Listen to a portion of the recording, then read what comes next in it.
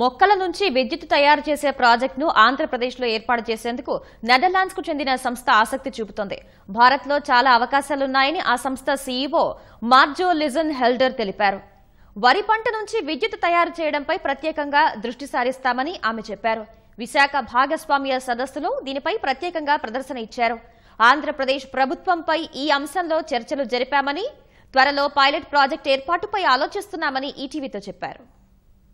Electricity with living plants as a new sustainable energy source, and it works day and night and summer winter, so like we produce continuously electricity, and you could combine that, for example, with rice paddies, so produce food and energy on the same piece of land, and we could use the energy to light LEDs or to power sensors or to run an irrigation system, for example. And we're still developing the technology, so it's not finished completely.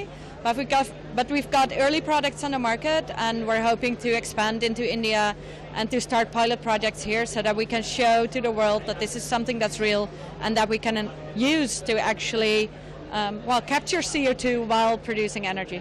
Do you have any idea to produce here in India? Do you have any proposals to? Well, in India it would be fantastic to start using rice paddies to see if we can combine rice paddies with electricity production.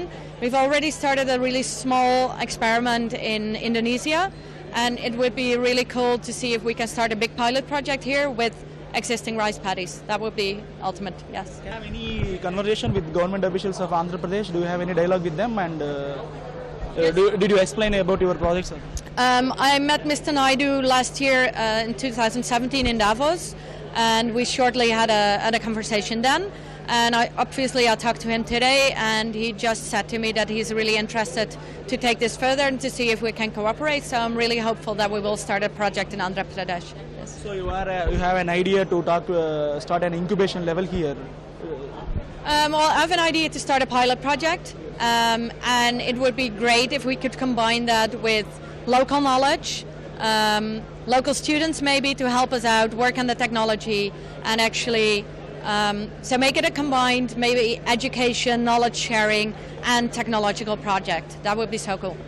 CII భాగస్వామ్య వేదికపై రేపటి సాంకేతికతలు అనే అంశంపై కొత్త టెక్నాలజీని హెల్డర్ పరిచయం చేశారు. ఆంధ్రప్రదేశ్ ప్రభుత్వంతో కూడా సంప్రదింపులు జరుపుతున్నామని, పైలట్ ప్రాజెక్టును ఆంధ్రప్రదేశ్లో ఏర్పాటు చేసేందుకు సన్నాహాలు చేస్తున్నామని ఆయన చెప్తూ ఉన్నారు.